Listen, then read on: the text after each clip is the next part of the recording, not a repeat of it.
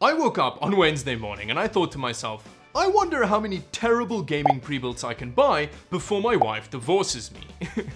So to put this to the test, I got into my car and drove to the local Best Buy to see what stock they had. And when I got there, one of the first systems I saw was a 2,000 Canadian dollar Asus Strix gaming system. I looked at its specs and I thought, oh, that's pretty decent. What did they do to the inside of it? And feeling a nerd rant bubbling up inside, I just had to buy it and push my luck with my wife. But luckily, we have a video sponsor today, so that does help out a little bit. Today's video is sponsored by Govee, more specifically by their RGBIC light strips. This is an awesome way to turn your loser TV into a dope-ass RGB TV. In the package, you get two 5-meter RGB strips. Look at all this RGB, and this is only one of the rolls. These Govee RGBIC strip lights display multiple colors simultaneously on one strip. And Govee has a really nice app that actually works, which is surprising for this kind of accessory. And it also works with Alexa. Alexa, turn TV off. So if you think these Govee RGBIC light strips look awesome, check them out in the link in the description below.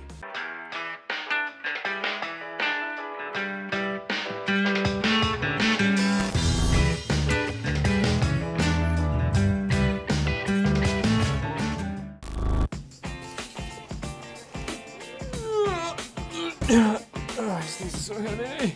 Wow, this box is massive. And it reminds me a little bit of like a tacky version of the monolith in 2001: A Space Odyssey. Inside we have the Eye of Sauron. This just seems to be the accessories. We've got very high quality packing foam. It actually reminds me quite a bit of the Alienware pre-built packing foam. It seems to be very well packaged, so I don't think that even the world's most disgruntled DHL employee will be able to destroy it. Oh wow, that almost ended really badly. What do you think of it? You comfy? Oh, there we go, at least we... Oh! I hit the light fixture as I was about to brag about not dropping this system. Apparently this is what a $1,500 Asus Republic of Gamers pre-built looks like from Best Buy. And on the surface, it's pretty promising. We've got some ventilation in the front that actually goes into the case. On the top, we've got more ventilation. It's also got a top handle, which not only means that Nerd on a Budget will love it, but you can also pump some fat iron in between gaming sessions. Here is a headphone hanger, I think, which is a pretty good idea, although that's very flimsy. I wouldn't trust my headphones on there. As far as front I/O goes, it's got some ports. It's also got the appropriate NVIDIA RTX and Ryzen 7 badging on the front, which is worth many EPEAN points. On the back, behind the motherboard tray, there's actually also some ventilation.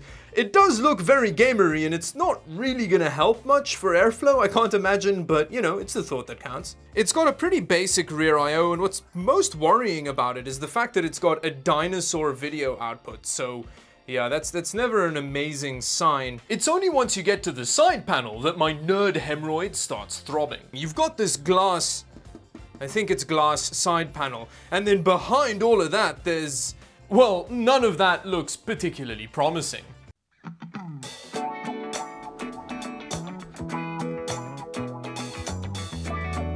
Now when just looking straight into the side of the system like that, you can already see a couple of pretty big oofs with this system. And again, it has a glass side panel on it, so if you're buying one of these, you can see these problems. Now the first one is the fact that it's only got one 16 gig stick of RAM. And this is kind of like throwing acid in an athlete's face before they have to do the 100-meter sprint. It's just such a stupid way to cripple your system. But let's see what speed this RAM is. In here we have DDR4 3200 megahertz. Now if it actually runs at that speed out of the box, we're going to be losing about 20% of our gaming performance compared to two 8 gig sticks running in dual channel, just because Ryzen is a real memory bandwidth hog.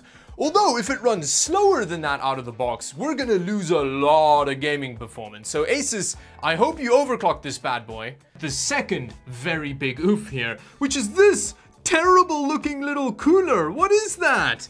This cooler is so tiny, and it's sitting on a Ryzen 7 3700X, which is an 8-core, 16-thread hot boy CPU. Using this cooler for this processor is kind of like trying to put out a volcano with a super soaker. At least I assume. I mean, maybe the airflow in the case will compensate for it a bit. I'm really interested to see what kind of temperatures we're gonna get with this little small PP cooler. As far as the graphics card goes, this system is an NVIDIA RTX 2070 Super in it, which is a great graphics card at this price point.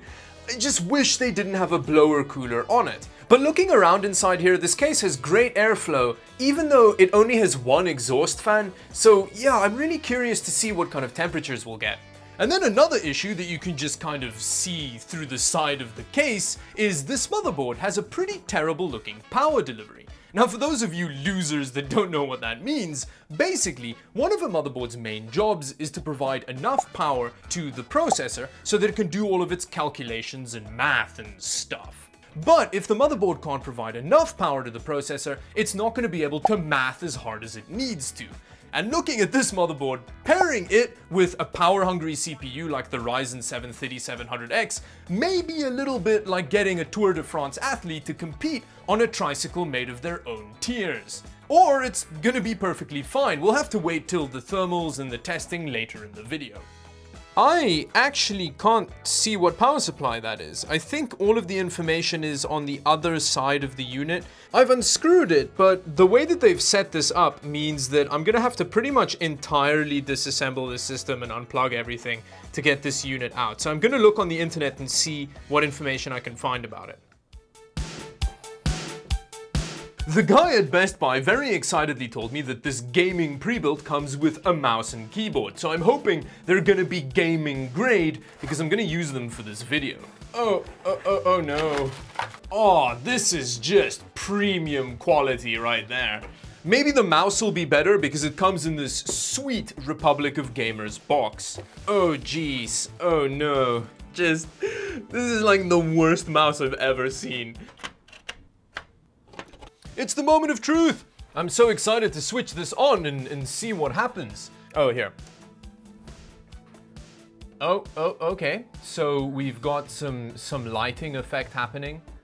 This keyboard and mouse are really interesting. I think the technical term for what these are is e-waste. Don't use, no, basic, no. Now, the most important step to evaluating the desktop user experience of a pre-built is by having a look at all of the venereal disease installed on it. I mean, bloatware that it has installed on it. And straight off the bat, it's got Armoury Crate on it, which is like Asus's software. I am not a huge fan of Armoury Crate. It behaves quite suspiciously like a virus from the 90s. So I don't love that that's on there, but it's got a bunch of Asus stuff in this Asus pre-built, so I guess you don't have much of a choice there. It's good to see McAfee make a return. I did a video on an Alienware pre-built a while ago, and it actually didn't come with McAfee installed on it out of the box, so I felt a little bit scammed. So it's nice to see that terrible bit of antivirus on here. Other than that, you've got the Microsoft Office stuff, which is fairly run-of-the-mill. And then other than that, it's not that bad. It doesn't have much crap on it. The RAM is actually running at 3200 megahertz, which is good. That's straight out of the box. It's clocked to the speed that it should be running. It's still single channel though, 2 terabyte games drive, which is pretty good. And there's a 500 gig NVMe SSD installed. So this is a promising system, but it just has these little issues with it that ruins it. Potentially. We'll see what kind of gaming performance we get and what kind of temperatures and clock speeds we get with this CPU.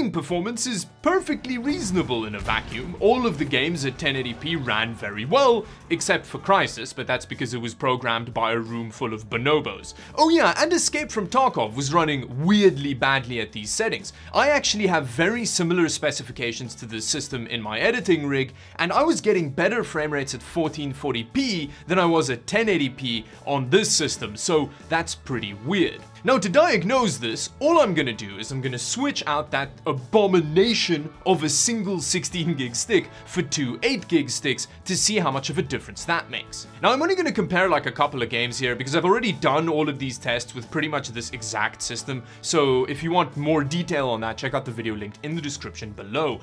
But as you can see here with Battlefield 5, you're getting about 20% more gaming performance, exactly as I said, so yeah, I'm clearly a professional that knows what he's talking about. And then when it comes to Escape from Tarkov, the game ran way better, like way better. It felt significantly better, and that memory bandwidth really kills that game's gaming performance. Now, I want to briefly mention the temperatures again because they are under control on this system, although it does get very noisy. And the fact that the case actually has pretty good airflow is a bit of an issue here because there's nothing to obstruct all of the noise of that shouting little cooler, so it is very obnoxious on a desk next to you.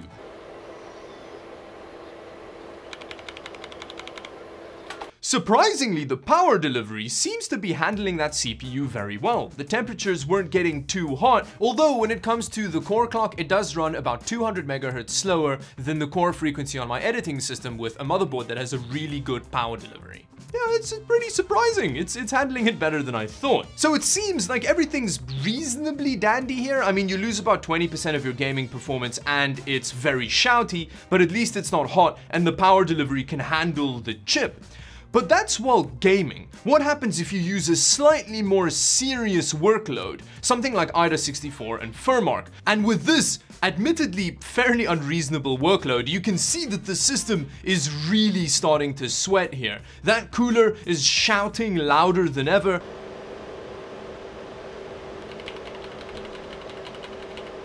And the CPU just bounces off of 100 degrees Celsius every now and then. It's not thermally throttling yet, but it's very nearly there. The same goes for the motherboard's power delivery, which is sitting at 90 degrees Celsius. It's right on the edge of catching on fire here. And that, just being on the border of catching on fire but never quite hitting that point, is one of the things that irritates me so much about this system, and it brings me to the rant conclusion of this video.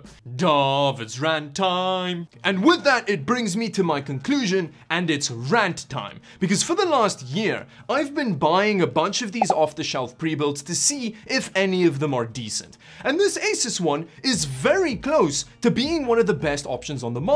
All they needed to do was put a better motherboard in it with 4 RAM slots so that they could have 2 8 gig sticks in there with decent performance and still offer future upgradability. If the VRM had proper cooling on it, it would have been able to more than just barely handle the CPU. And if they put a proper CPU cooler on there, it would be able to run games without shouting like a banshee with its testicles caught in a door.